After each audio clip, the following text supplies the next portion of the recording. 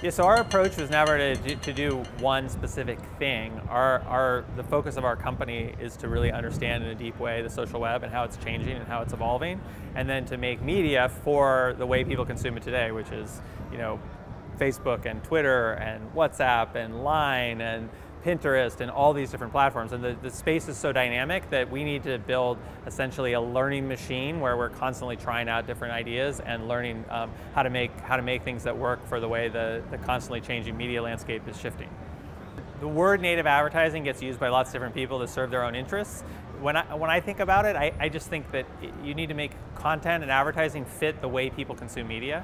If you can't make an ad that is a 30-second television spot that would be perfect for television, you can't make that work when people are sharing something in a messaging app. You need to think about what's the actual dynamic of how people are engaging with media, and then make your advertising and your marketing actually match those behaviors. And so we're not doing native advertising on Buzzfeed, we're creating branded content for the social web.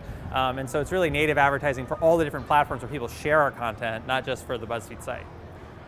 I think you're going to see more and more branded content as people become aware of the fact that you can't interrupt people and get them to hear your message. You have to make a message that's engaging.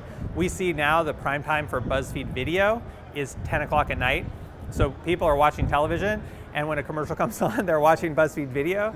And so if you can't make your branded video or your commercial or your advertising interesting enough to compete with someone's mobile device, then they're not going to even see your message. And so I think that's why you see so much focus on combining art and science to make a message that is inspiring to people to actually consume and actually share.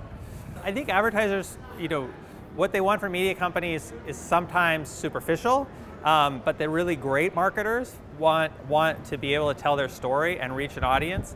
And media companies are very good at adapting, or the best media companies are very good at adapting to what consumers want because they have a direct relationship with the consumer. And so I think brands, the smart brands, want to be able to connect with consumers in a way that is authentic and that matches the way they're consuming media. And that's something that is increasingly hard to do as all of the industry keeps shifting in new directions.